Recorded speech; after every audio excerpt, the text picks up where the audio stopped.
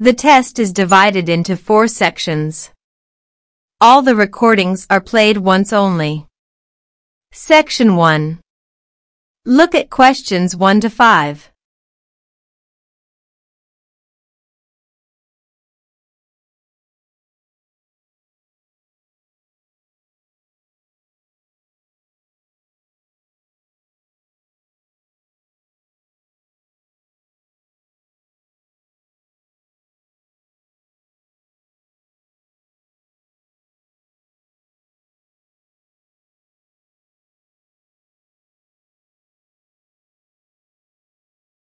Good afternoon, Plainfield Community Centre. Yes, hi. I'm new in town, and I was curious about the services the community centre has to offer. We offer a variety of recreational activities. What were you interested in particular? Well, everything, I guess. Okay, let's start with kids. I have a teenage son. What activities do you have for teens? Right now, during the school year, we have tutoring sessions for children and teens in all subjects. That would be good. He needs help with algebra. We can certainly help with that. Just have him come by any Wednesday or Saturday afternoon. That's when the tutoring sessions are scheduled. Fantastic! What about sports? Do you have sports activities for teens? We have tennis lessons on Sunday mornings for teens and Sunday afternoon for adults. I don't think my son would like that, but my husband might. For myself, I'd be more interested in yoga. Do you offer yoga classes? We do. Our yoga classes take place on Tuesday and Thursday evenings. We divide it up into several groups, so there's one class for younger children, one for teens, and one for adults. Really? I doubt my husband and son would be interested, but I'd like to sign up for yoga. I also like reading. Do you have any book clubs? We have one just about to start. The first meeting will be next Friday morning. It will focus on early 20th century novels. Too bad it's Friday morning. I think my son would enjoy it, but of course he's in school at that time. Well, actually, that book club is for adults only. We may start one up for teens next summer, but we have nothing for that age group right now. Oh well, I suppose he has enough to keep him busy for now. Now, what about fees? Do these classes and activities cost anything? Look at questions 6 to 10.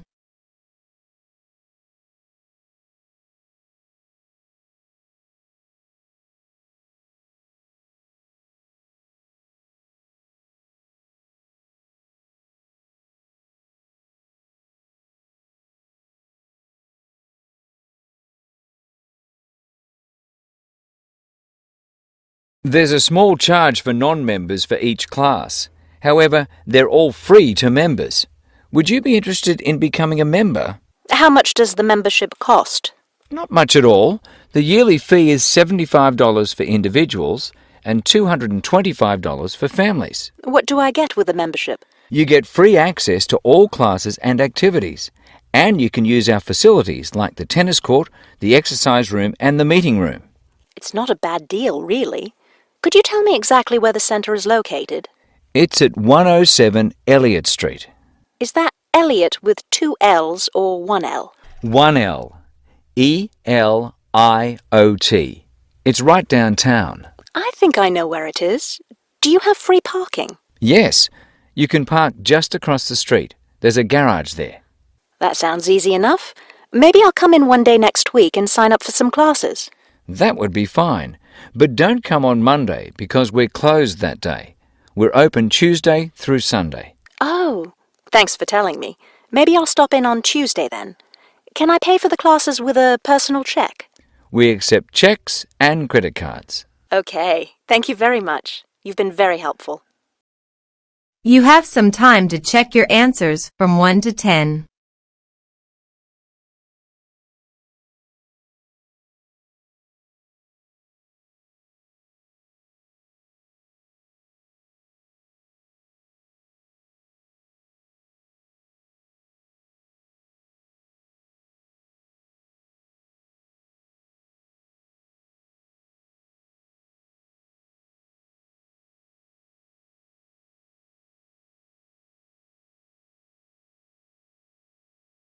Section 2. Look at questions 11 to 17.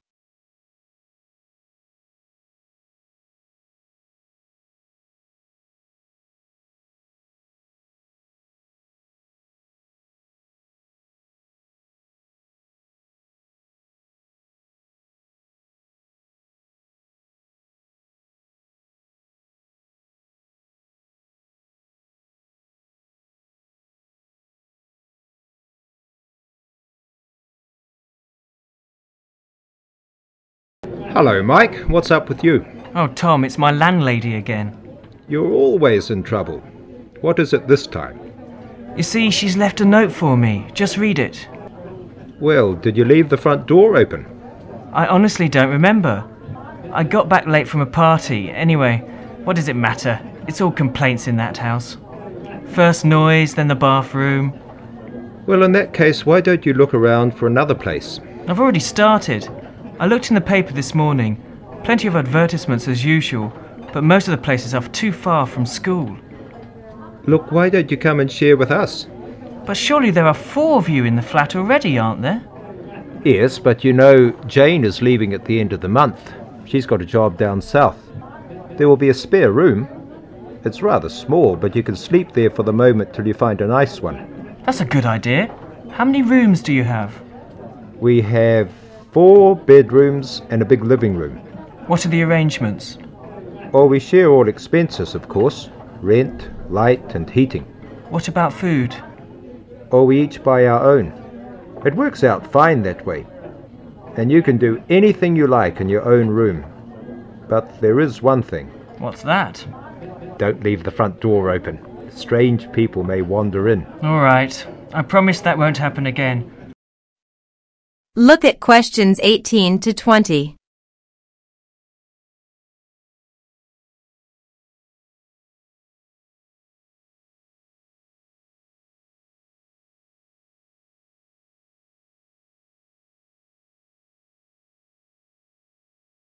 By the way, when is Jane leaving? Let me see. Yes, this time next week. Today is the 22nd, Tuesday. So she's leaving on the 29th. Well, I'll move in one day after she leaves. Yes, no problem. We will get ready by then. Thanks a lot. You're welcome. You have some time to check your answers from 11 to 20.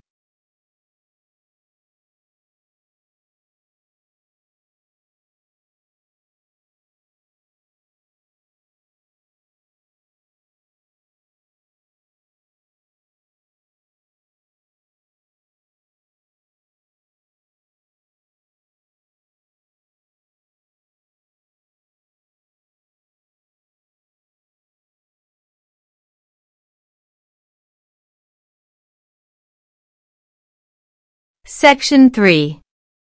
Look at questions 21 to 23.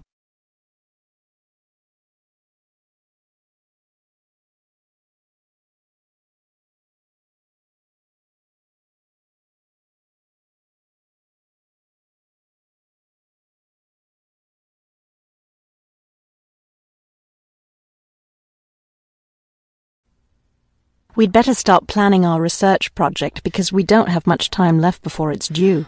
I know, only 3 more weeks. Is that all? I thought we had more time than that. Well, let's get to work then. Okay, so we agreed we're going to interview shoppers about their spending habits. Did we decide to conduct our interviews at the department store? We haven't decided anything definitely yet, but I think the shopping mall would be a better place. We'd get more of a variety of shoppers there. Yes, that's a good point. So let's do that. How many interviews did the professor say we had to complete? She said at least 30. That sounds like a lot, doesn't it? Yes, but if we divide it up between the 2 of us, that's just 15 each. That's not so bad. Look at questions 24 to 30.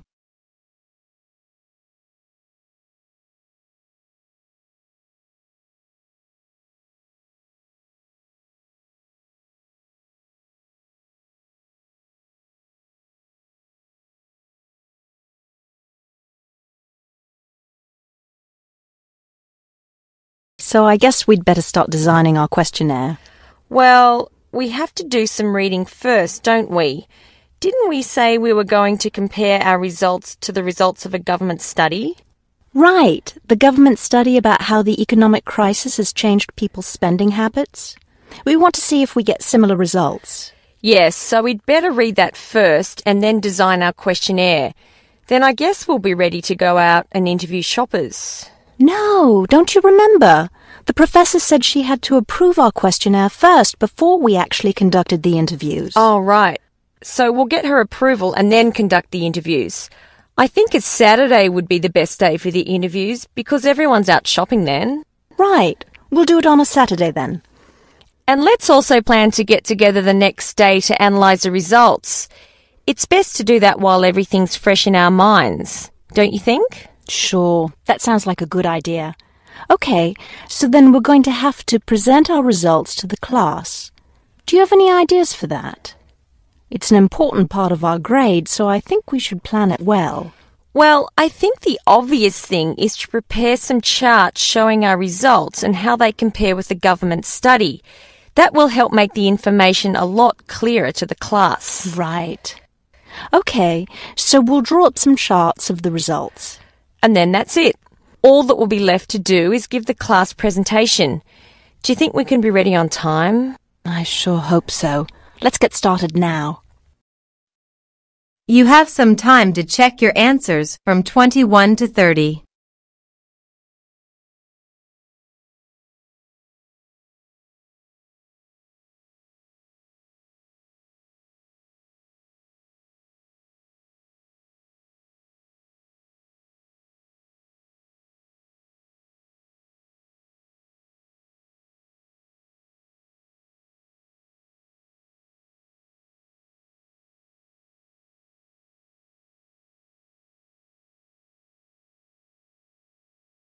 Section 4.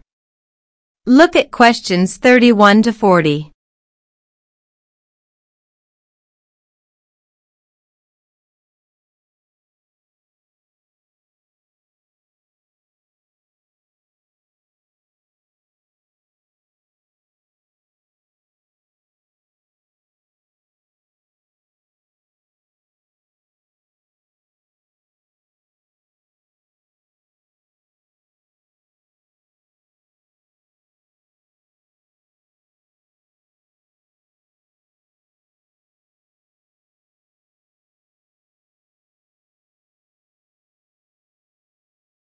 Many typically American characteristics, individualism, self-reliance, informality, punctuality, and directness, are a result of those values mentioned earlier.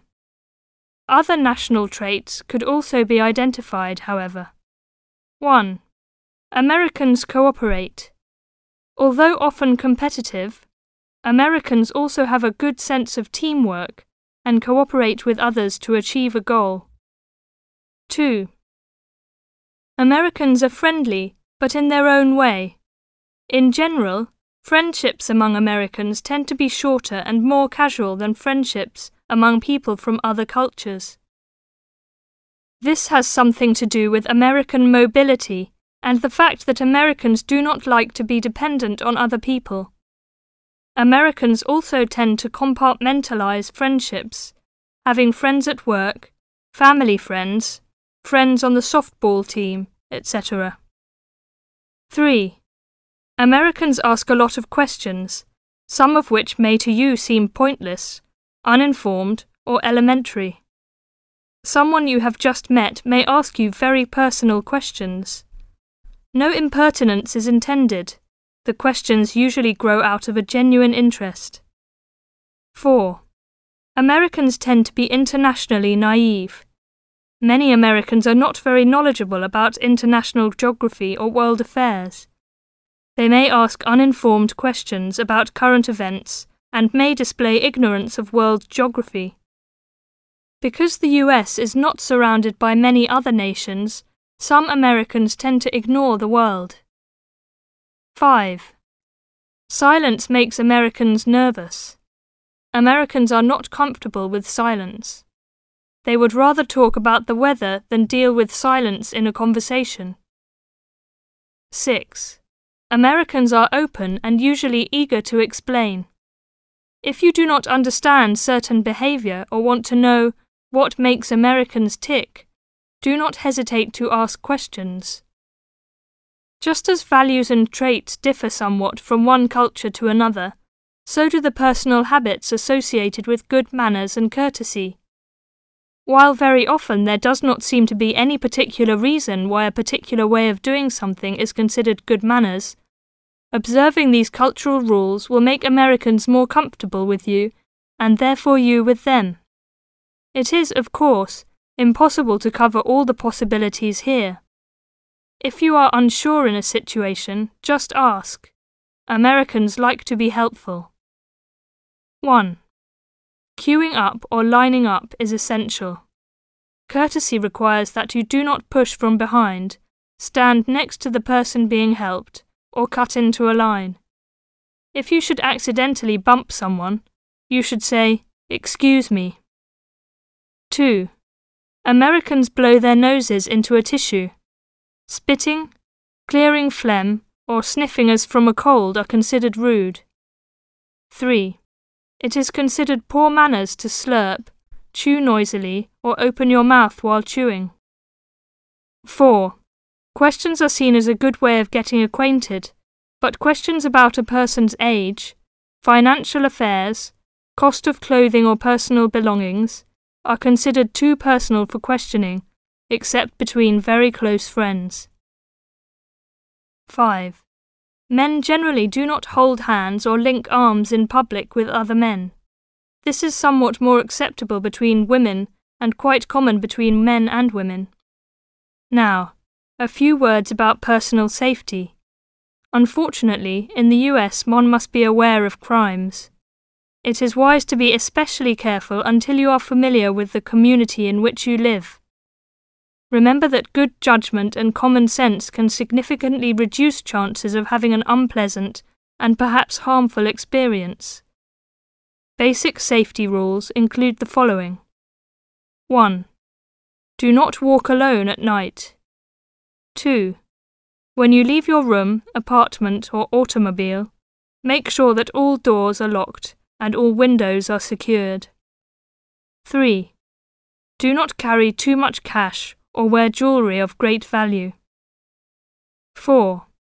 Never accept a ride from a stranger. Do not hitchhike and do not pick up hitchhikers. 5.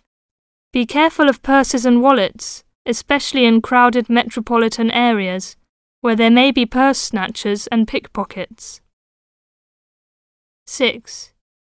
If a robber threatens you, at home or on the street, try not to resist unless you feel that your life is in danger and you must fight or run away.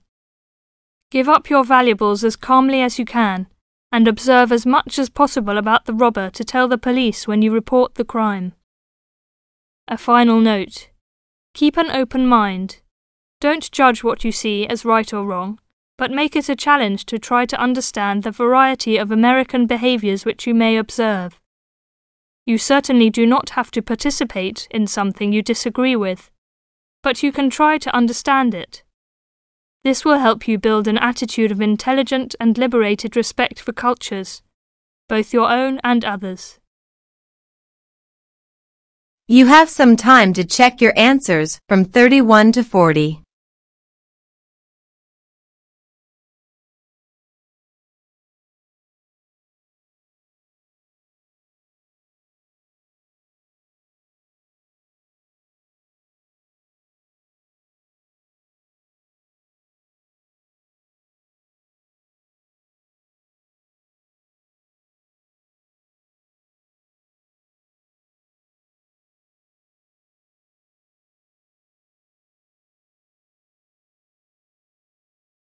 In the Ielts exam, you will have 10 minutes to transfer your answers to the answer sheet.